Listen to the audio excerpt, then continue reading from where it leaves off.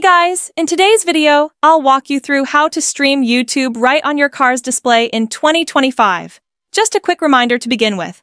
Always prioritize safety while driving and minimize distractions. We'll be using an app called CarTubePlus, which allows you to watch YouTube and other streaming platforms on your car's screen.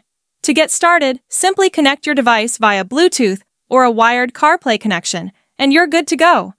The setup for CarTubePlus is super simple, so stick with me for a full, step-by-step tutorial to start streaming YouTube in your car. To ensure the best performance, let's tweak a few settings specifically for iOS users. Android users can skip ahead to the main installation method. First, go to Settings on your device, open Battery, and disable Low Power Mode to avoid any performance issues with the app. Next, head back to Settings, select General, and tap Background App Refresh.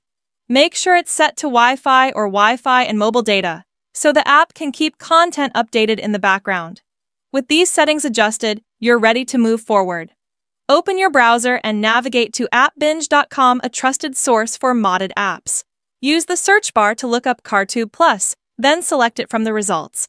You'll see a page with details like download stats and user reviews. Click on the Download Now button to start the process. The download and installation should be quick, and a confirmation message will appear once it's done.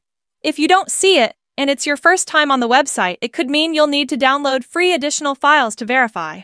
Don't worry, it's an easy and safe step, and the website includes a tutorial to guide you through it.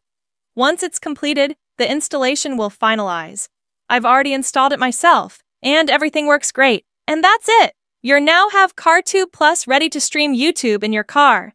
Thank you for watching. If this video was helpful and everything worked as expected, please give it a thumbs up and subscribe to my channel for more tutorials like this.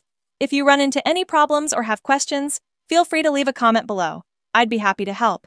Thanks again, and see you in my next video.